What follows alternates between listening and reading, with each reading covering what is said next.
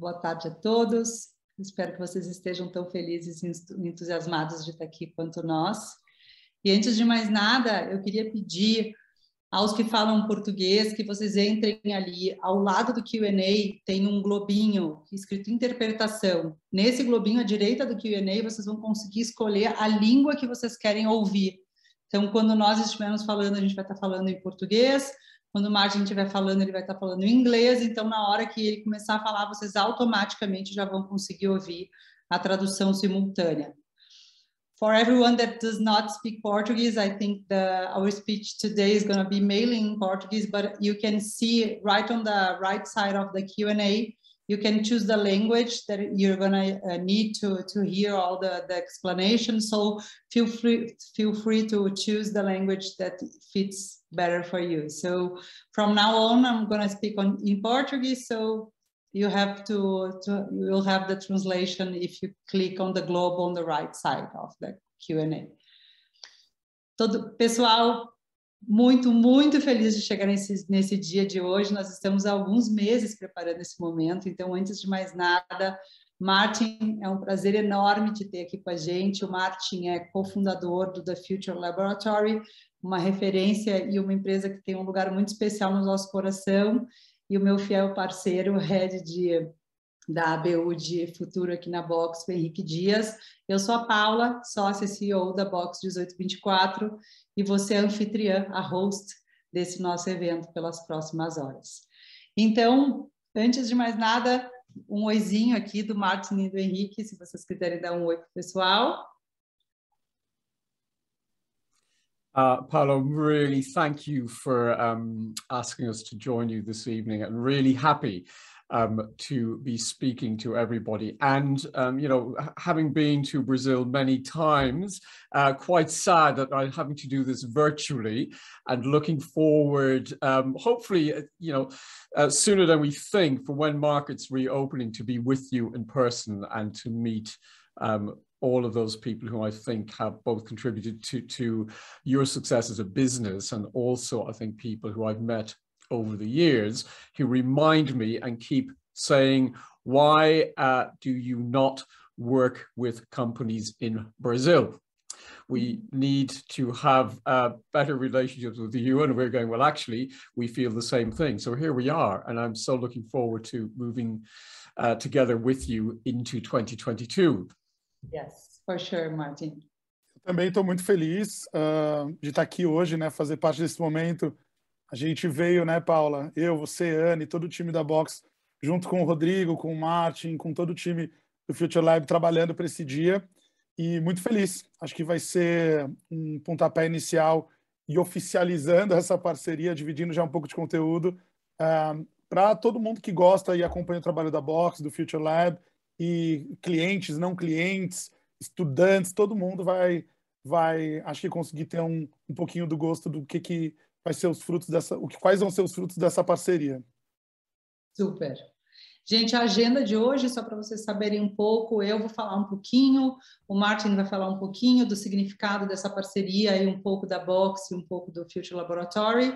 Depois o Henrique vai nos guiar por essas 8 tendências que nós desenhamos juntos, então junto com o Future Lab e a Box 1824, a gente colocou esse filtro LATAM, escolhendo dentro da vastidão de conteúdo que tem dentro da LSM Global, que é a plataforma de tendências do Future Laboratory, da qual a gente vai falar um pouquinho mais daqui a pouco. Escolhemos 8 tendências para trazer para vocês, ofertar para vocês essa visão, e o Henrique vai nos navegar um pouquinho por esse conteúdo durante cerca de uns 20, 25 minutos. A gente vai falar um pouco de eco-convenience, a gente vai falar de curator kits, a gente vai falar de live stream markets. Vocês já vão entender o nome dessas tendências. A tendência sempre tem esses nomes mais rebuscados, mas com expressões muito claras no nosso presente. A gente já vai ajudar vocês a entender um pouquinho melhor isso. E também eu acho que 2 recados super importantes. Primeiro, a Lu Rui, a nossa gerente de novos negócios da Box, que é responsável por toda essa parceria com a LSN e com a Future Laboratory, com o Rodrigo, que é o head de marketing da Future Laboratory. Os dois estão no chat. Podem fazer perguntas, podem conversar com eles. O que vocês precisarem, eles também vão nos ajudar ao longo desse evento a responder questões, dúvidas que vocês tiverem. E além disso, gente, por favor, façam as suas perguntas no Q&A.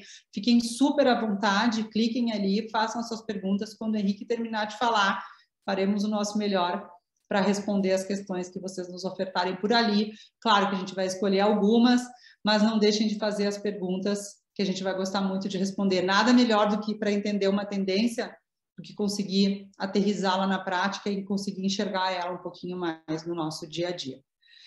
Dito isso, eu começo aqui com vocês, então, falando um pouquinho da Box. A Box é uma consultoria estratégica que nasceu há 17 anos atrás, com a vocação de olhar para o futuro e antecipar tendências.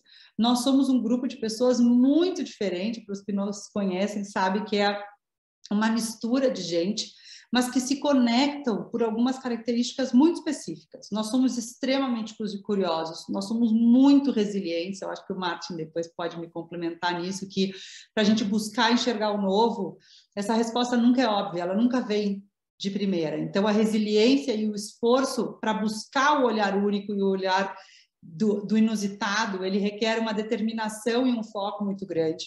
A gente acredita muito que tendências nascem a partir do comportamento do ser humano. Então, a gente mergulha invariavelmente nessa paixão que a gente tem, que é para entender o comportamento das pessoas e interpretar esses comportamentos para entender o que eles estão pedindo, porque esses pedidos nunca são óbvios, eles sempre demandam um pouquinho de conexão de coisas mais diferentes. E ao longo desses anos, esses 17 anos, a gente vem transformando essa paixão e essa curiosidade pelo novo e pelas pessoas em técnicas, em processos, em caminhos para decodificar o futuro, para conseguir fazer essa decodificação de futuros, às vezes próximos, às vezes distantes, mas principalmente a conectar esse futuro com o presente dos nossos clientes. E, através dessa conexão, transformar a realidade dos negócios, dos serviços ou dos produtos que a gente consegue auxiliar nossos clientes, ou até, em alguns momentos, conseguir ofertar caminhos que podem ajudar a modelar a sociedade na qual a gente vive. Fazendo isso, a gente criou com a Fiat, que hoje se chama Stellantis, porque cresceu, nós demos vida e desenhamos o novo Uno, a gente com o Itaú desenhou junto com eles e ajudou a conduzi-los para o que a gente chamou na época de o Banco do Futuro, com a Melissa de Sapatos, que alguns de vocês conhecem bem, ajudamos a desenhar e achar caminhos para criar muitos e muitos produtos para que a gente conseguisse chegar em hits de venda. E com o Google, a gente conseguiu fazer a sociedade brasileira entender melhor a importância e os caminhos através da diversidade. E, além disso, os nossos vídeos, os nossos conteúdos que a gente divulga de tempos em tempos, sempre que a gente enxerga um movimento na sociedade que é tão importante que mereça ser dividido com vocês de uma forma a criar uma narrativa interessante, potente, cativante, para que vocês consigam entender esses movimentos de futuro expressados no presente de vocês. A Box, desde que começou, trabalhou sempre desse jeito mais leve e fluido. Esse momento pandêmico que a gente viveu, onde de repente todo mundo foi para suas casas, para nós ele não foi tão estranho, porque a gente sempre trabalhou muito distribuído, com uma rede sempre muito potente, talentosa, criativa, mas distribuída no mundo inteiro. Não necessariamente presente, hoje estamos aqui, eu em São Paulo, Martin em Londres, Henrique em Portugal, e a Box sempre se fez nesse lugar. A gente acredita que também o novo e o entendimento das coisas se dá por olhares múltiplos e distribuídos em N lugares. E essa rede também nos capacitou ao longo desses anos a ter esses olhares que às vezes são muito específicos. Como é que a gente faz um trabalho para entender por que um motorista de caminhão escolhe um certo tipo de óleo na hora que ele para num posto? Ou qual é o caminho, qual é a relação do francês com um café? Ou qual é a vontade das pessoas de ter o futuro do amor no Brasil? Todas essas perguntas são perguntas reais que já nos fizeram, e o único jeito de poder responder cada uma delas é tendo uma rede que seja suficientemente múltipla e diversa a nos convidar a conhecer melhor mundos que nós não somos conhecedores, sendo uma empresa de 30 pessoas. Então, trabalhar em rede sempre foi o caminho da Box. E aí, gente, nessas andanças e nesses fluxos de conexão, no ano passado, no início desse ano, a gente teve a feliz e maravilhosa surpresa de se conectar com o The Future Laboratory. Quem não conhece o The Future Laboratory, acho que poucos de vocês não conheçam, pelos tantos que estão aqui com a gente, é a maior referência na nossa visão global de tendências, uma empresa que trabalha com inovação, com estratégia, com escritórios na Austrália, com parcerias em vários lugares do mundo. Nós somos clientes deles há mais de 10 anos, através da plataforma LSM Global, que a gente já falou um pouquinho, falaremos mais daqui a pouco, e temos uma relação íntima e de muita admiração por eles. Mas o que aconteceu quando a gente se conectou e começou a flertar com essa possibilidade de uma parceria, e eu e o Martin já falamos algumas vezes disso, é que a gente se surpreendeu pelo tamanho da sinergia que esses dois negócios têm. Nós somos quase primos ou parentes próximos em continentes diferentes. A gente compartilha de visões de mundo muito parecidas, a gente compartilha de intenções que são muito únicas e muito similares, a gente tem crenças muito fortes. E a maior delas é que a gente acredita que futuro não se prevê, futuro se constrói. Nós somos os agentes, nós temos que ser os agentes do nosso futuro. A gente precisa construir a realidade que a gente quer viver. E nós somos empresas que propõem uma perspectiva muito clara em relação a isso. E eu fico muito feliz de estar aqui com eles, porque eu sei que, através desta soma, a gente consegue ser mais potente, mais forte e mais influente na sociedade que a gente está inserido e que a gente acredita que pode ser todos os dias melhor amanhã do que foi ontem. Então, aqui estamos, parceiros estratégicos da The Future Laboratory, estaremos contribuindo mensalmente dentro da plataforma LSN e representando o The Future Laboratory na América Latina. A partir de agora, já faz um mês que essa parceria está viva, mas hoje, com esse evento, a gente oficialmente lança esse novo momento. Então, eu fico muito feliz de chamar o Martin. Martin, it's a great pleasure to be here with you. I would like to hear you now a little bit about this moment, and then we go to Henrique. Thank you, Paula. I mean, you did say we were cousins. I prefer to think that we were brother and sister, separated at birth. Because if I think about our business, you know, we set it up 20 years ago, and you set yours 17 years ago, and we've sort of had parallel journeys. You know, if you think about how you developed your network, if you think about how, rather than focusing on clients, which I think is how a lot of forecasting businesses do it, you focused on the customer, the consumer. You then ask questions, not so much about, you know, what they're doing now, because that's very much what I think a lot of brands like Mintel, you know, Data Monitor International do, but you ask, you know, what is now and next? What are the early indicators that tell us how people are changing, why? And I think above all, and this is where I found there were a lot of synergies, you then looked at what were the opportunities of change.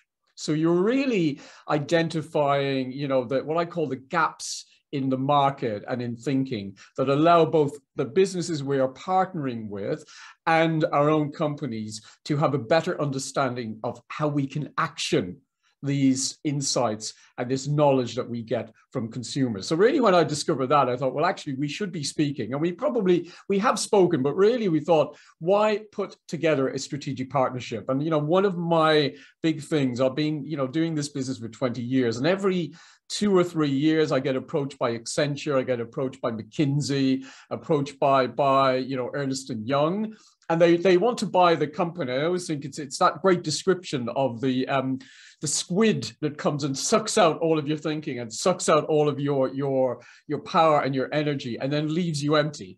And I think, you know, the problem you have with bigger companies is that they don't allow you to think independently in the marketplace. And I think as a small, nimble, agile business like you and like our partners in Europe and like our business in Australia, we realize that independence in this kind of world matters. But what matters more than independence is good collaborations and great partnerships. So really, we've kind of developed this process with you, with partners in Europe, to really remind people that individually we are unique. Together as a collective, we have power, but that power still remains very individual, very much about having a voice and very much about taking a stance. Because even today, for the first time in oh gosh, a year, I had to remind a client that we weren't involved in a transactional relationship. We're a partner and we are there to help them. And sometimes helping clients you have to tell them the truth. I know that in the post-truth age, we're told that these things don't matter because of Trump and that, but increasingly, this is what we can offer our clients. We can show them what the customer is honestly thinking.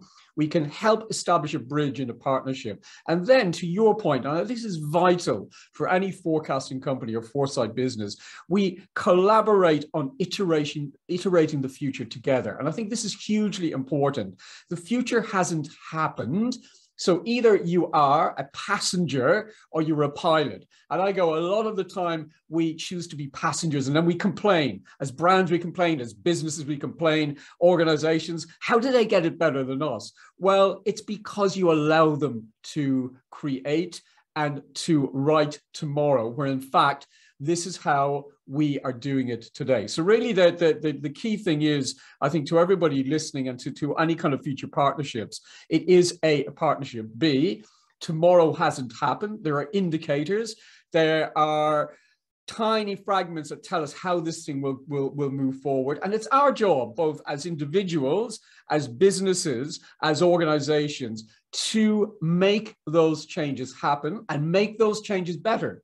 You know, if you think about, we talk about purpose, we talk about meaning, we talk about sustainability. These are words. They are words until we make them actions. And we are in a unique position as forecasters, because that's what we do. We create the maps that allow other people to travel across the territory. So this is what we are planning to do with you. And I think Henrique rather has got some small examples of the trends that when you pick into them, to your point, these words seem strange. You know, we spend our job making up terms because these terms don't exist. The future doesn't exist. So we create words like bleisure to describe, you know, business and leisure blurring together. You know, we talk about the metaverse because it isn't real. It's both a metaphorical thing, but it is a universe. So we put these two things together. And I think what Henrique is going to look at are terms that we have created, which when you dig into them, they're quite powerful shifts in consumer thinking, but all the time, what I think we need to remind people, what we need to remind businesses, that these are opportunities waiting to happen. You know, they're not just theoretical views about this is a trend and it's a vague adjective. These are very powerful insights that if you get them right, and a lot of the time people say, this is great, and they go off and get it wrong. And then they blame the forecaster. Do not blame your doctor if you do not listen to how they are trying to help you. So what we're going to hear now is Dr. Henrique tell us about tomorrow, and he's going to diagnose how these things happen. And it's our jobs as patients potentially to listen, but then to turn these insights into powerful tools. Because that's the final bit, is that we're not just showing people trends, we're offering them, you know, through your foresight system, you're offering them a tool and a mechanism to build better and build different for what's going to happen tomorrow. So Henrique, if you can apply your stethoscope to the future and let us hear what's happening there. Obrigado, thank you, Martin. Eu vou aqui trazer, pessoal, para vocês algumas visões, como foi colocado, né? A gente olhou para essa Babel, vou usar Babel no significado mais amplo do Jorge Luis Borges, autor argentino, que dizia que ia chegar uma hora que a gente ia ter uma Babel de informação na nossa frente e a gente poderia escolher quais caminhos a gente quer criar, quais caminhos a gente quer ler, quais caminhos a gente quer fazer parte da construção.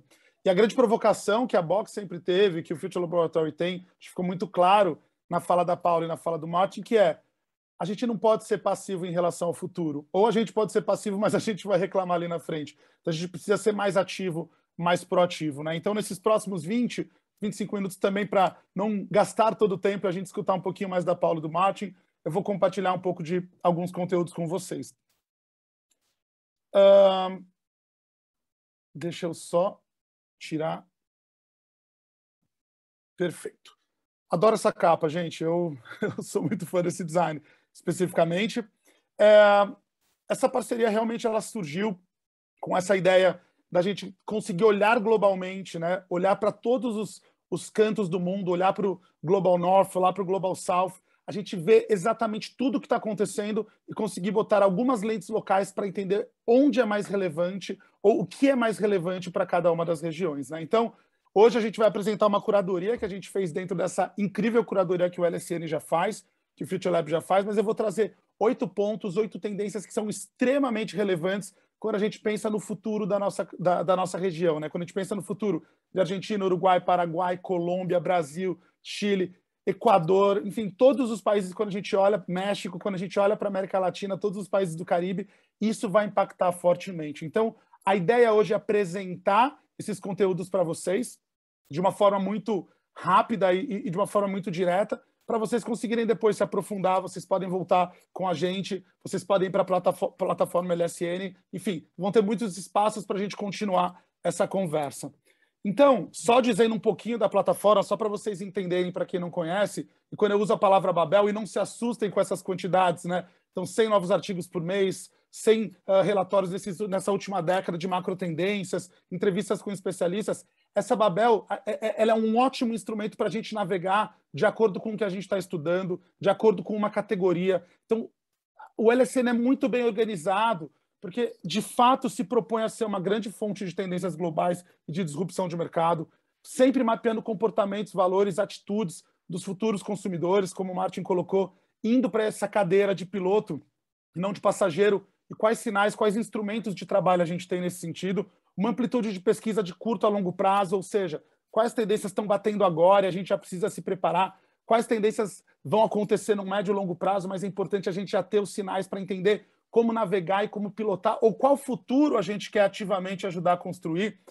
Um amplo repertório na ajuda de tomadas de decisões, né, estratégicas, decisões táticas, para onde o mundo está indo. As lideranças podem consultar esse material e uma ferramenta para fomento de cultura, né, de inovação nos times. Aqui eu trago isso muito como um cliente assíduo do LSN. E quando eu trouxe essa tela aqui, foi bem curioso que o Rod, o Martin, mesmo, o time do Future Lab falaram: nossa, Henrique, que bom saber que as pessoas estão usando o pinboard. E aqui, o meu pinboard, que nada mais é do que o meu dash da plataforma do LSN, já é o mapa do que eu vou falar hoje, já é a nossa agenda. Então, eu vou trazer uma macro tendência, que é o Convenience Retail. Eu vou trazer uma questão de curadoria, criação de conteúdo de pessoas mais jovens. Vou falar um pouco de live stream market, que é algo que bombou no último ano, está bombando esse ano na China, no Brasil vem crescendo com muita força, Colômbia, Argentina, México. Vou falar um pouco dos memes, né? De como as marcas, para além de propósito, para além de um peso, uma seriedade, bandeiras, como também a descompressão, até atitudes às vezes kamikaze são importantes no sentido de uma conexão mais afetiva, humana e próxima das pessoas. Então vou falar um pouco do meme e acho que não existe região mais propícia ao meme do que a nossa América Latina. Depois eu vou falar, dentro da ideia de retail, também falar de como a automação está mudando o varejo, né? Ou seja, de como a automação está levando as pessoas a navegarem de uma nova forma pelas lojas, tanto digitais quanto físicas. Vou falar dos CryptoClicks, assunto quentíssimo, criptomoedas, Bitcoin, moedas sociais, moedas culturais, o que está acontecendo nesse universo, como se remuneram pessoas na rede, metaverso e afins. Depois eu vou falar um pouco sobre esse approach, né, dos eventos híbridos, ou seja, de como agora a gente vai ter uma intersecção muito forte entre o virtual e o físico. Isso já estava caminhando, mas enfim, como isso se torna ainda mais forte. E por fim, falar da juventude emergente afro-latam, né? Então o Future Lab, o LSN, já vem estudando há muito tempo os movimentos de afrofuturismo, movimentos afro muito fortes. A gente colocou uma lente Latam, porque isso é extremamente relevante para a gente entender realmente a nossa região. Então eu vou passar por esses 8 conteúdos, já dei uma pista para não gerar ansiedade nas pessoas, por onde a gente vai passar. Vamos passar por varejo, vamos passar por marca, vamos passar por criação de conteúdo, vamos passar por eventos. Então a gente vai olhar para muitos lugares, e agora eu adentro um pouquinho, e a ideia é que, conforme eu vou apresentando o conteúdo para vocês, vocês vão percebendo como esse conteúdo está organizado dentro da plataforma, né? Então, claro que eu não vou conseguir aprofundar cada dado, cada detalhe dentro do que o LSN disponibiliza, mas aqui sim eu consigo já trazer um pouco dessa organização e mostrar como os conteúdos estão disponíveis, né? Então, a gente olha uma macro tendência que o Future Lab vem trabalhando, que é o Convenience Retail, né? Nada mais é, não reduzindo o significado de como isso é uma coisa complexa, mas nada mais é do que a junção de 2 demandas muito fortes das pessoas, e dos nossos consumidores, que é ser ecológico, que é ser sustentável, que é estar conectadas com pauta SD, mas também ser conveniente. Esses dois drivers, se eles não forem pensados juntos, eles podem levar para lugares diferentes, porque a conveniência pode levar para um lado completamente danoso, precarização de trabalho, emissão de carbono e afins, e, consequentemente, o lado eco dessa história ficaria abandonado.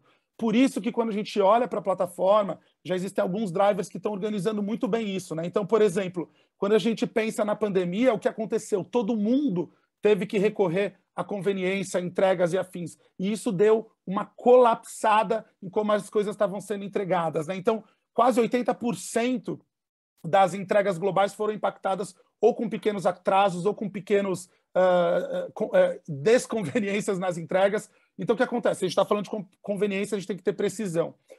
Por outro lado, as pessoas não tinham como contar com outras formas. Então, teve uma aceleração de uma necessidade desses serviços, né? Dessas entregas e afins. A gente viu crescer muito, né, na América Latina a função do Corn Shop, na startup, que hoje já se tornou um unicórnio, uma grande empresa, né, mexicana, o Rappi, que é uma empresa colombiana, iFood brasileira, Uber Eats, que veio e se consolidou muito bem aqui. Então, a gente vê que a conveniência foi algo que todo mundo automaticamente começou a procurar. E não só isso, como também os próprios varejos começaram a disponibilizar o seu próprio serviço de conveniência. Durante o lockdown na Inglaterra, quase 60% das lojas começaram a se tornar também deliveries, né? O que aconteceu é que um outro driver é que as vizinhanças começaram a se conectar e começaram a ver que, putz, eu não preciso trazer algo lá de longe, né? De repente, um vizinho meu, uma loja dentro do meu bairro tem alguma coisa. Então, as pessoas começaram a ter mais contar mais com a sua rede física muito próxima e, complementando isso, esse grande despertar das questões éticas, né? E o que é muito interessante quando a gente pensa em Global South é que a gente está falando de ESG, a gente não está falando só de sustentabilidade pelo viés de meio ambiente e natureza, mas principalmente pelas questões sociais. Então, quando a gente fala do despertar ético, a gente está falando também e talvez principalmente das questões sociais, né, ligadas à precarização de trabalho e tudo mais. Então, esses são os drivers que ancoram essa tendência. E quando a gente vai e caminha um pouco mais nisso, quais são os insights que estão por trás disso? O que está acontecendo por trás de tudo isso? Os dark stores, ou seja, as lojas que funcionam como depósito. O Daqui, uma empresa que nasceu no Rio, está crescendo gigantescamente, nasceu há um pouco mais de um ano e já tem 25 pequenos armazéns espalhados por bairros de São Paulo e Rio de Janeiro. As small box stores, ou seja, a loja repensando o seu formato, em vez de ser uma grande loja, pequenos boxes que entram e adentram os bairros, as cidades pequenas, e começam a fazer as suas entregas a partir desses pequenos nódulos que estão conseguindo muita capilaridade. A gente vê as questões de packing, né? Redução de papel, redução de plástico, ter mais precisão, o que precisa realmente ser entregue. Então, a gente tem, por exemplo, uma funcionalidade em aplicativos hoje, rodando aqui na América Latina. Você quer tirar os talheres, você quer deixar os talheres, você ganha cupons, restaurantes certificados, né? Lojas certificadas em relação às entregas. A gente vê cada vez mais essa transparência da pegada do carbono, ou seja, o quanto de emissão de carbono eu estou causando no meu consumo, né? E esse é um baita insight porque as pessoas estão indo para esse lugar. E se a gente for passageiro dessa construção e não for piloto e motorista dessa construção, a gente vai ficar defasado em relação a isso, né? A descentralização dos abastecimentos, né? Então, a gente vê cada vez mais essa necessidade de entender o que aquela comunidade precisa, o que aquele bairro precisa, o que aquela rua precisa, né? Na última das instâncias, conseguir granularizar isso é um baita insight, e contribuir para as construções que estão acontecendo ao nosso redor. Então, quando a gente fala de manufaturar, quando a gente fala de produtos frescos, naturais, quando a gente fala de produtos que estão e de produções que estão acontecendo dentro da hiperlocalidade, isso é extremamente importante, né? Então, o micro-retail, nesse sentido, é extremamente relevante. E a gente traz uma terceira camada, né? Então, a gente viu os drivers, a gente viu o insight, e aqui a gente traz o que a gente pode fazer em relação a isso, né? Então, a gente vê cada vez mais o impacto do e-commerce reduzindo tudo aquilo que a gente viu, né? Então, de pegada de carbono e afins, a gente vê que o e-commerce ele vai cumprir esse papel de conseguir reduzir e entregar mais qualidade quando a gente pensa em consumo. A gente vê a automação, que eu vou falar mais ali na frente, dos retails, ou seja, das pessoas poderem contar com ajudas nas suas tomadas de decisão e na frequência dos varejos. A gente vai ver também uma total rastreabilidade da cadeia de consumo, e é importante a gente ver se os nossos processos são possíveis nesse sentido. A gente está falando de produtos digitais que vão ter seus IDs permitindo, e dentro de mercados muito pequenos a gente já vê isso acontecer, isso vai para a grande indústria, e a gente vai ver marcas, e não lojas simplesmente nômades, mas também marcas nômades que vão circular de acordo com as necessidades e de acordo com as vontades das comunidades, né? Então, quando a gente olha, e aqui eu sempre vou trazer um pouco de como essa navegação acontece dentro do site. Então, aqui, por exemplo, a gente vai dentro da plataforma, olha a macro tendência, vê tudo o que está acontecendo. Nesse caso, a gente estava, vamos ver um pouquinho de conveniência, retail e afins. E quando a gente abre isso, a gente começa a ver a quantidade de informação que tem ali dentro. Então, essa é uma tendência muito forte, com uma alta aderência quando a gente pensa em América Latina. Segunda tendência que eu vou dividir com vocês agora, que é uma micro tendência que o Future Lab vem trabalhando, é o Curator Kids. Muito importante isso, porque quando a gente fala de curadores jovens, curadores crianças, curadores adolescentes, a gente está falando o quê? Que os jovens estão ficando cada vez mais atingindo burnouts da quantidade de conteúdo que eles mesmos estão criando e da quantidade de conteúdo que já existe. Então, dentro disso, para além da criação de conteúdo, os jovens estão falando, peraí, existe também, agora usando a Babel para outro sentido, existe uma infinidade de conteúdos sendo criados, então vamos começar a fazer o seguinte, vamos inverter esse jogo, vamos começar a curar. E aí, quando a gente começa a falar de curadoria, a gente está falando de o indivíduo que é acessado pelo poder que ele tem de organizar e pelo poder que ele tem de escolher o que é mais relevante dentro da sua visão. Então, quando a gente vê esses knowledge collectors, né, colecionadores de conhecimentos, como aqui Deb's World, né, Markel's World, o que a gente está vendo ali? Qual que é o mundo dessa pessoa? Então, começam a nascer plataformas digitais que elas realmente cumprem esse papel. Então, a startup, né, startup com Y no final, foi uma plataforma que uma estrategista jovem, que é a Sarah Azold, criou a partir dessa ideia de que, peraí, eu não preciso dar mais ferramentas de criação, preciso dar ferramentas agora de boas curadorias e de como se organizar conteúdos. E quando a gente fala de mercado brasileiro, gente, a gente está falando de movimentos extremamente relevantes que estão acontecendo, musicais, de HQ, imagéticos, fotografia, e, de novo, né, nessa infinidade de conteúdos, o que os jovens estão entendendo, o que eles estão fazendo? Eles estão vendo que a organização tem um baita poder e tem uma baita função nesse sentido. Estamos todos aqui nessa reunião entendendo e mapeando quem são os curadores jovens? Ou será que a gente só está se atentando para os criadores jovens? Essa é um movimento muito importante da gente olhar.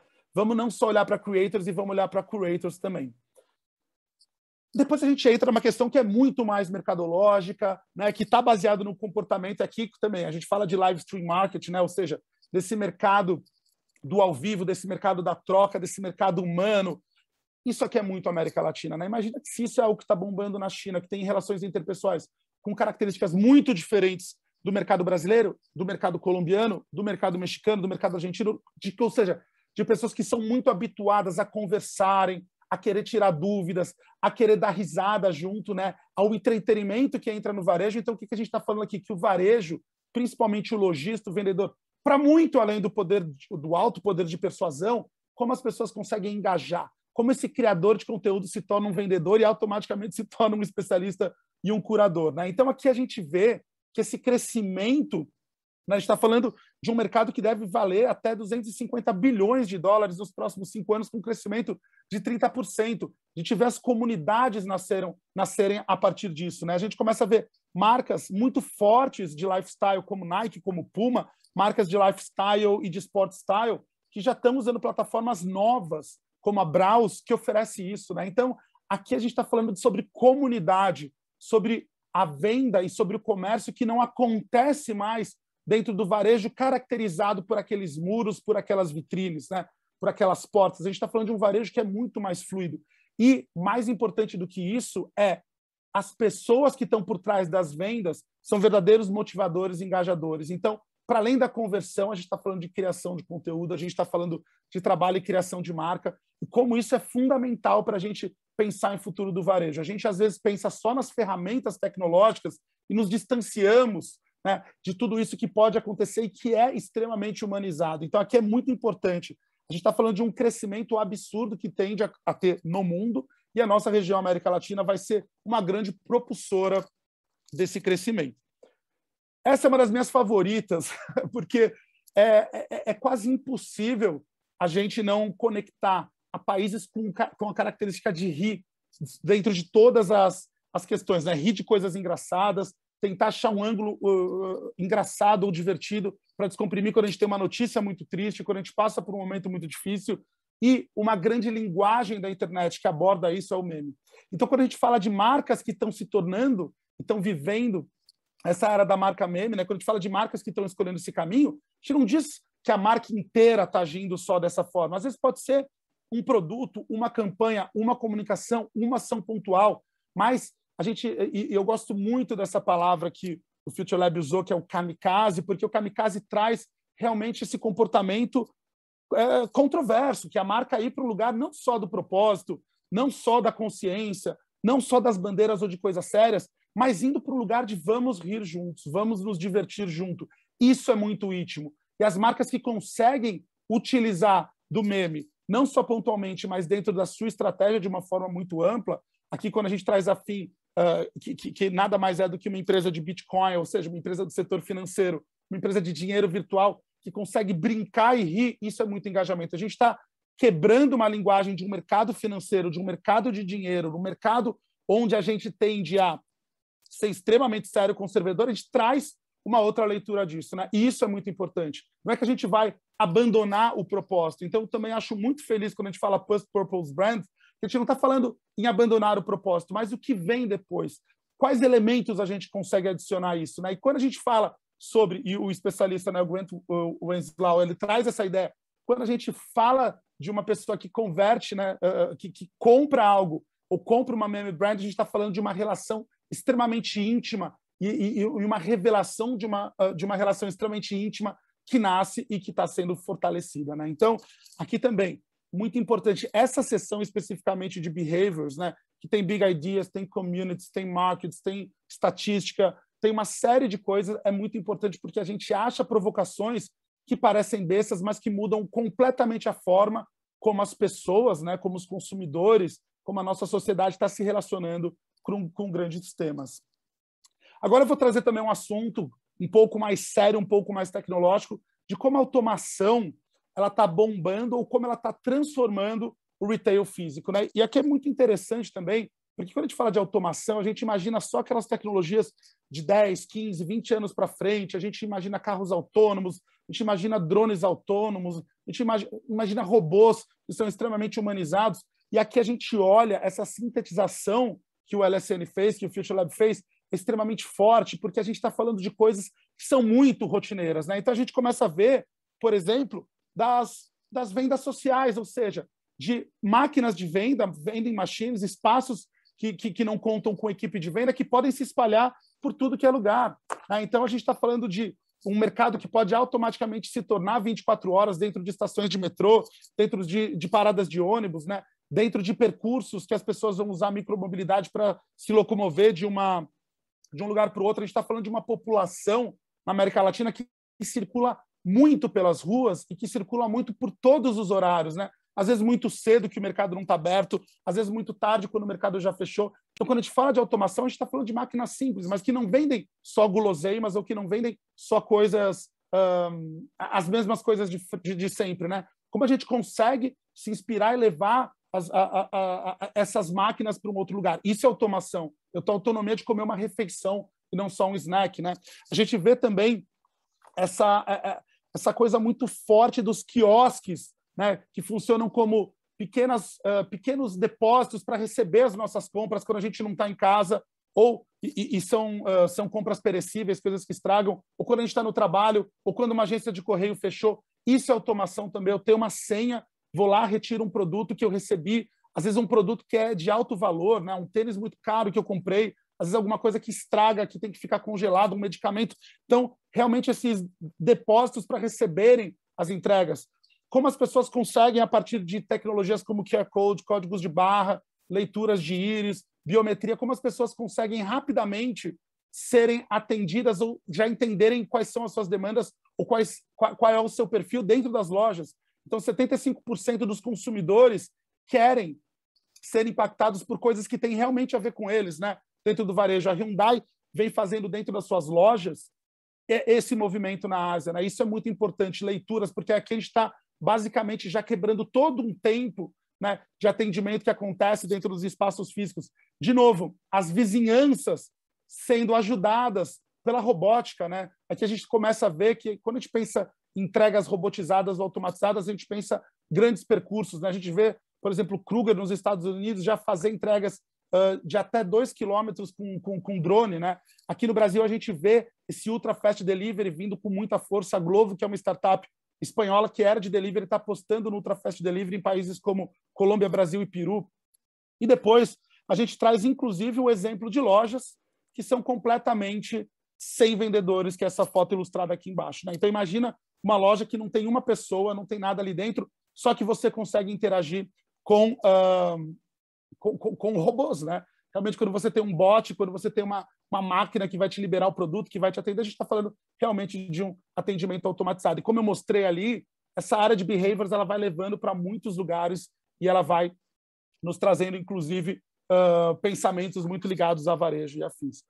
O CryptoClicks é uma microtendência que o Future Lab está trabalhando, que ela foi traduzida por nós criativamente como CryptoClicks, porque acho que são as duas palavras que fazem muito sentido para a gente, mas aqui a gente está falando realmente de novas formas de se circular dinheiro e uma nova organização de circulação de dinheiro que acontece na rede.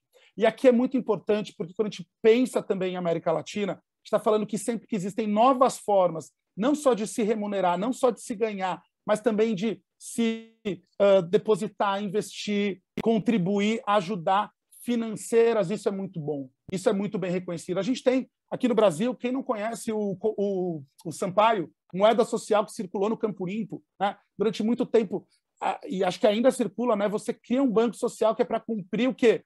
A ausência ou a escassez do dinheiro corrente, né? Que no caso aqui era o real. Então, quando a gente vê essas tecnologias, só dei um exemplo pequeno do Sampaio, quando a gente vê essas tecnologias entrando para a rede, aí a gente começa a falar, assim, de uma transformação muito potente, né? Então, como você consegue remunerar um criador de conteúdo, um curador de conteúdo, como eu disse ali atrás, com moedas digitais, né? Com moedas que você pode conquistar a partir do seu tempo, a partir da sua liberação de dados, a partir de outras lógicas. E que, para que isso aconteça, de fato, a gente precisa de uma nova estruturação das próprias empresas de tecnologia. A gente vê aqui um caminho de transformação muito grande. A gente vê novas formas de rentabilização de criadores de conteúdo ganhando. A gente vê aqui, por exemplo, o Yatcoin, né, que é de uma empresa que é a Fios, que está pensando em dinheiros digitais, permitindo as pessoas remunerarem os artistas, os criadores de conteúdo, né? Então, aqui é muito importante porque a criptomoeda ela ainda vai levar a gente para caminhos muito novos e como isso tem muita força em LATAM, pensando e considerando toda essa conjuntura que eu coloquei para vocês, né? Novas formas de pagamento, novas formas de circulação de dinheiro e afins. Então, aqui também mostrando como a gente acessa esse conteúdo de microtendências e como a gente está falando de cultura pop, quando a gente está falando de questões relacionadas à vida sexual, a mindfulness, a esporte. Então, muito importante a gente considerar que a gente tem conteúdos que nos levam para todos os lugares. Aqui a gente traz a questão do físico, né? A questão da combinação do físico com o virtual. Então é muito. E aqui eu vou trazer uma provocação também para todo mundo que tenha algum tipo de entrega de eventos, ações, ativações físicas e virtuais. É muito importante a gente pensar nisso, porque foi uma grande dificuldade durante a pandemia. A gente achou que a gente estava super pronto para, não, vou mudar para o virtual, vou mudar para o digital, eu vou ter estratégias cada vez mais focadas nas duas, na coisa híbrida. E a gente viu que não tinha, porque quando precisou realmente do virtual e do digital, quem conseguiu fazer isso? Quem conseguiu transpor totalmente para isso essas experiências, né? E agora que as questões estão, o mundo está reabrindo, né? Nessa nova fase da pandemia, depois a gente pode até escutar um pouquinho do Martin, como que a Inglaterra está um pouco, né? E o UK está um pouco mais avançado em relação à pandemia. O que está acontecendo nessa combinação entre o que as pessoas estão buscando no físico, o que as pessoas vão continuar contando com o digital? E é inevitável a gente pensar que, de fato, vai nascer uma grande fusão das duas coisas. Porque enquanto muitas empresas tradicionais tiveram grande dificuldade como eu falei, né, de se movimentar ou de apontar suas estratégias para o digital e para o virtual, as indústrias que já eram virtuais e digitais, como as indústrias de game, bombaram. Elas estão bombando, né? As pessoas hoje assistem concertos, né, shows dentro do Fortnite, as pessoas fazem transação dentro do Free Fire, do The Sims, as pessoas paqueram, as pessoas fazem tudo nesses ambientes. Então, claro que quando elas voltarem para o mundo físico, elas também não vão suprir todas as suas necessidades só no campo físico, elas vão continuar equilibrando as duas coisas. Então, o pós-Covid, ele vai ser extremamente uma combinação dessas duas coisas e dessas duas frentes. E quando a gente pensa em América Latina, tem uma coisa, um fator muito importante, que aqui as pessoas têm restrições orçamentárias, restrições por conta de segurança. Às vezes um adolescente, um jovem, um adulto mora muito longe de um lugar onde vai ter uma festa. Às vezes é muito caro, às vezes é muito perigoso, às vezes não compensa a pessoa se locomover até lá. Então a gente vê o crescimento de plataformas como Discord e afins, porque conseguiram transpor um pouco as questões de restrição física e aproximar as pessoas virtualmente, digitalmente. Uma grande potência que vai acontecer na América Latina nos próximos anos, e aqui, muito rapidamente, é realmente como a gente vai conseguir fundir esses dois mundos. Por fim, a gente traz a primeira publicação que a Box fez dentro da plataforma. Seria inevitável a gente não olhar para as questões afro, né, que são impulsionadas por muito pelos jovens, né? Então, para muito além das questões de simplesmente de se resgatar histórias, de criar novos conteúdos, de se falar de novas perspectivas, de se trazer novas narrativas. Como isso é um movimento muito forte, e a gente vem trabalhando isso na Box nos últimos anos, e a gente percebe como é o novo e o grande polo que se emana influências e referências, né? Então, a gente vê isso acontecendo em todos os lugares, a gente vê isso acontecendo na música, a gente vê isso acontecendo no audiovisual, a gente vê isso acontecendo na literatura, no HQ, nas exposições. Então, a gente vê na criação de podcasts, a gente vê essa frente sendo algo muito importante, muito determinante quando a gente pensa em América Latina, né? Principalmente nos países que têm a maioria da sua população negra, né? Que é o caso do Brasil, é o caso da Colômbia, é o caso de todos os países quase todos os países da nossa América Central e Caribe. Então, a gente trouxe esse olhar, e se somando com o olhar do Future Lab, que já vinha discutindo a importância do afrofuturismo, a gente colocou essa lente LATAM dentro dessa frente. Então, rapidamente eu passei, né, até para não tomar e sequestrar todo o tempo do nosso evento, eu passei por essas 8 tendências, né? São coisas extremamente relevantes para a gente. A gente pode aprofundar, a gente pode levar para novas interpretações dentro de estratégias que vocês tenham. Então, aqui é realmente uma pontinha do iceberg dessa babel de conteúdo que existe dentro do LSN. Qualquer dúvida, qualquer comentário, eu deixo aqui o contato da Lu, né? Eu trago aqui o e-mail da Lu para vocês procurarem. Estou mais interessado no produto, fiquei com um questionamento, quero aprofundar em determinado tipo de conteúdo. A gente traz aqui o contato da Lu, então, por favor, vai entrar no chat, mas quem quiser, tire print e afins. Então, eu acabo aqui e já vou emendar numa pergunta, para o Martin aqui, né? Então, Martin, first, I would like to hear from you. What's the importance of LATAM to Future Lab and, in general, for all the global north? What's the importance to understand better LATAM? You know, Henrique, first of all, thank you for doing that. There are, as you know, quite a lot of trends you covered. Even when you say it's 8, you realize how complex and in-depth these things are. So, you know, just to remind people that with each of those trends and right across the network, we have executive summaries, we have strategic worksheets. There are what we call, you know, battle cards, which will help you more action-specific trends. But you can also speak to the teams, the analysts at work on the platform who are there to help and to direct. And, you know, like, I guess, Paolo and you and the team in Brazil, we have a big strategy department. We have a big events, there's concept development. So really what, you know, we're looking at there is, I guess, how you can activate these thing more exceptionally and differently. And really, you know, that's one of the reasons, because while you talk about LATAM in terms of, you know, you're there and we're here, I always look at it the other way around. You know, you're there and we're here. And I remind people that markets exist. They're almost like in parallel universes or different streams. So for example, you know, the last the last decade here in the UK, particularly in France and Germany, where markets are slightly more developed in terms of kind of consumer trends and that, there was a huge focus on, you know, alcohol, on rituals, on beauty, retail concepts, music, all of which came out of LATAM, as you know. So that you know, it's not a question of sometimes, you know, where one country is following the other. It's actually where, you know, you for quite a time you were leading in key categories and areas. So we spent a lot of time reporting on those trends, updating our clients on them, particularly in the beauty and in the alcohol and wellness and well-being spheres. So if you think about those categories alone, are quite huge businesses, huge business globally. And a lot of the brands we were working with were saying, well, actually, we're looking at this remedy.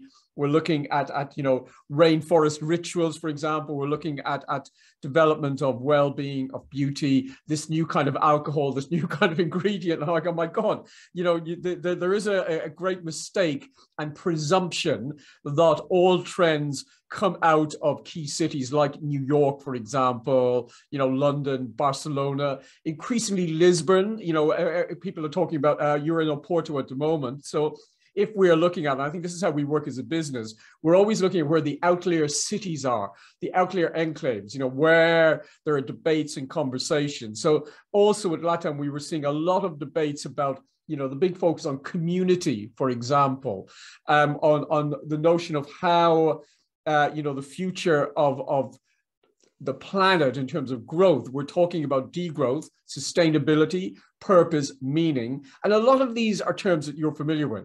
You know, you see how local populations, how designers, architects are having to cope with these things differently, resource management. So what I think we are hoping in the relationship, and I'm guessing you're looking at the same thing, that when we speak to our brands internationally and they say, what's happening in LATAM, what's happening that we need to be tapping into, that's where you're informing us before other people do it. But likewise, you are, and in fact, today I had a conversation with a client where they said, look, we have a question. It is about fintech, the future of how we look at money, you know, microcurrencies, blockchain, crypto. And they said, we presented them with a list of potential experts. And they go, well, where are your LATAM experts? Because we had left you, we were about to have a chat with you this week, left you off the list because so, well, we need to speak to you about that. So these are, I think, where clients are beginning to understand that the world is no longer global in a ubiquitous way. It has very hyper-local roots and touch points that if they are to succeed, they need to make sure they are speaking, well, you've got a global trend, great, but how does that work locally? How does it work within culture? How does it work within genders? You know, how does it work with kind of people of the global majority? Because we again realize that, you know, the world isn't white. You know, that's the kind of the great annoyance, as somebody said recently, that everybody has had to face up to, that the majority of the world isn't white. And secondly, the majority of the world isn't male. So already, you know, as businesses, we are having to rethink how this future sits. And, you know, if you think about it, you're sitting on the future where you are. You know, that's where a lot of the innovations are coming out. A lot of the changes are happening. And also a lot of the conversations about how we need to re-engineer the planet. I mean, we've come out of COP26, you know, look at all of the conversations there about, you know, what I call the old tropes about rainforest, about deforestation, about destruction. And my question is, well, that's not the case. We are now having to look at how we change, how we recalibrate, how we refocus those conversations. So Brazil suddenly now sits at the heart of how those conversations need to be restructured. You know, not just in terms of Europe, but in terms of global partnerships and alliances. And I think a lot of the brands we're dealing with are understanding that. And therefore, they're coming to us, they're coming to you to find out how best they can re-profile those conversations. So I think our marriage our reunification of those two families that we discussed earlier are quite sort of, I think, right for the moment. I think it's happening now because we realize as forecasters that this is how the world is changing, and we are always ahead of those changes. And I think at the moment, we need to be focusing on hyperlocal. We need to be focusing on cultural diversity, gender diversity, also on local nuance, and how this view of the world that everybody is white and everybody is male is no longer appropriate. And actually, if I'm going to be realistic about it, even if you're the worst, most reactionary, most bigoted, most conservative company, if you are in this world and you're telling your shareholders that you want to extract value and value in a good way, you have to believe that the future isn't about how the past was created. And therefore, we are here to collaboratively make this future different and make it not, dare I say it, white, make it not, dare I say it, male, or dare I say it, heterosexual, all of those things that we have just taken for granted.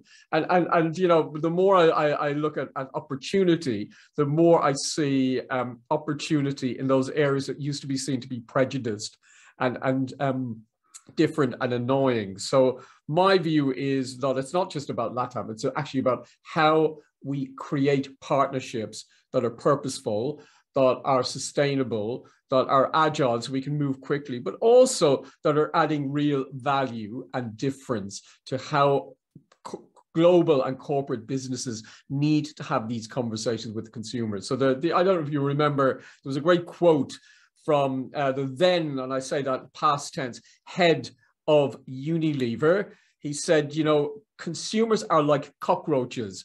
If you piss on them, they will come back again and again. And I think, that's what we now have the new head of Unilever who says what? That we need to invest in principle. And if we invest in principle, we have to understand that will cost us money. He said, saving the planet costs us money. And I think our job as kind of collaborative partners is to both report the future, but to remind businesses that they have a duty and a purpose to create that future properly. And I think this is why the partnership will not just be a hugely exciting one, but it also allows us to apply our principles to helping brands develop better and to treat people with dignity. So that man from Unilever, who thank goodness is no longer with them, those kind of comments are no longer acceptable. But at that time, he said out at Davos, and he was applauded. That's the shocking nature of how we have allowed bigots and allow these people to occupy our public spaces. So it's up to us now in this future to iterate it differently and to do it in the North and in the South, and I think we can do it brilliantly and well together. And I'm looking forward to it. I get excited about these things because there's a chance to not just to our terrible Prime Minister at the moment, Boris Johnson, to say, let's build a better. Well, I go, better than what? Better than crap is still crap. We need to build different and to build with inclusive natures that everybody has part of this future ahead of them. Sorry, you can see I get on my soapbox when I talk about these things. Oh, it was great. Thank you. Would like to make a question to Paula em português. Paula, acho que o Martin trouxe muito essa visão aqui, ficou muito claro, né, da importância do papel da América Latina, da importância dos papéis do mercado, dos governos, das políticas, né, toda dessa força que a América Latina representa, né, e essa mudança que acho que não é mais unidirecional do mercado, mas ela é pluridirecional, né? E o que eu queria perguntar para você, já teve um pouquinho desse cheiro aqui no nosso Q&A, a gente olha para conteúdos que muitas vezes as pessoas podem achar super inspiradores, mas elas têm uma dificuldade de aplicar isso no negócio, né, no business. Então, você, que é uma pessoa que fala muito bem sobre esse tema, conta um pouco, né? Como que a gente sai de um lugar super inspirador, né? Como o Martin estava falando e como o Martin estava falando de se conectar com o business. Então, eu gostaria de você complementar a fala do Martin, né? O Martin levantou a bola e você falar como isso se aplica nos negócios, né? Boa. Gente, eu vou tentar ser breve, a gente já passou 3 minutos aqui do final do nosso evento, mas essa pergunta, como o Henrique sabe muito bem, eu adoro responder, eu poderia ficar uma bela meia hora falando, mas eu acho que entender as tendências é não só entender o que fazer ou para onde ir, mas também entender como fazer. Acho que o Henrique passou um pouco por essas tendências, e quando a gente está falando do varejo, quando a gente está falando de conveniência junto com as questões eco, então com todas as questões de sustentabilidade, nós estamos falando sim de como fazer. A gente está dando destino e dizendo o que fazer, o que tu faz com o teu negócio, como é que tu remodela o teu negócio. Como disse o Martin muito bem, eu acho que assim, hoje não dá para achar que a gente vai trabalhar dentro das questões de ESG ou de economia regenerativa, que, por exemplo, já são duas diretrizes muito de negócio, elas não são tendências, elas são diretrizes atuais de negócio e que valoram o negócio. Então, o que eu acho importante a gente entender é que, assim, olhar para a tendência é olhar para o que vai ter valor no futuro. Olhar para o que vai ter valor no futuro significa como é que eu crio o meu negócio e modelo o meu negócio adequado ao que vai ser valorizado no futuro. Porque, gente, valor pela perspectiva do consumidor significa, em linguagem de negócio, margem. Quanto mais valor a gente tem, quanto mais adequado aos tempos a gente está vivendo, mais margem tem o nosso negócio. Quanto mais o nosso negócio está dentro de estruturas de commodity, isso quer dizer negócios de grande volume, de grande escala, tu tem uma margem menor, por mais que tu tenha mais escala. Então, modelar os negócios que tenham expressões de futuro, embriões de futuro dentro do teu core business e ter o teu core business gerando renda para conseguir seguir criando esse futuro. A grande questão de futuros, gente, é que eles chegam no nosso presente. E se a gente não começa a andar no presente em direção a esse futuro, quando ele chega, nós estamos velhos e sem tempo de reagir. Então, olhar para o futuro é antever os movimentos. Então, quando o Henrique está falando aqui, de novo, do Creator Kids, a gente trabalha muito na Box com um conceito que é evidência é diferente de influência. Evidência é volume, é massa, é impacto. Influência é pequeno, é íntimo. Curadoria é influência. Isso tem a ver com o como. Como é que tu vai fazer o teu negócio? Como é que tu chega nas pessoas? Como é que tu cria percepção de valor? Então, claro, existe um jeito, uma fórmula do bolo para traduzir todas essas tendências para os negócios de cada um dos nossos clientes? Não, não existe. Mas existe um espaço que a Box oferta, que a The Future Laboratory oferta, que nós juntos ofertamos, que é como é que a gente senta em volta de algum lugar, olha para o futuro, olha para o presente e cria estas conexões. Isso não é dado, isso é geralmente uma intenção e uma troca, mas entender para onde ir, como ir, é o trabalho que a gente faz todos os dias. Então, o negócio, essas tendências, a gente vai decupando. Hoje nós falamos aqui sobre influência e evidência, hoje nós falamos aqui de economia regenerativa, hoje nós falamos aqui de todas as questões vinculadas com o ESG. Hoje nós falamos aqui que a ética, que significa os valores da tua empresa, a tua conduta, como é que tu contrata as pessoas, como é que tu demite as pessoas, como é que tu paga os teus fornecedores. É tão e mais importante do que a tua estética, que é o jeito que tu comunica as coisas. Então, estas questões, gente, são questões que criam as estruturas e as bases para os negócios que vão ter valor no futuro. Então, olhar para essas tendências do Henrique, que ele nos ofertou hoje, e plotar dentro dessas lógicas do que é valorizado, a gente consegue ir modelando os nossos negócios. E, como disse o Martin, não existe uma reestruturação de modelo de negócio sem um investimento parrudo neste lugar. Então, não adianta achar que a gente vai fazer esses movimentos sem custo, porque nós não vamos. E, de fato, o que nos trouxe até aqui não vai nos levar para o futuro. Os negócios foram construídos dentro de uma lógica e essa lógica mudou. E está mudando todos os dias. E a gente precisa estar conectado com esses fluxos de mudança e disposto a caminhar para esse futuro, que vai nos ofertar certamente um lugar mais próspero e de muito valor, mas que existe uma dedicação muito grande de todos nós.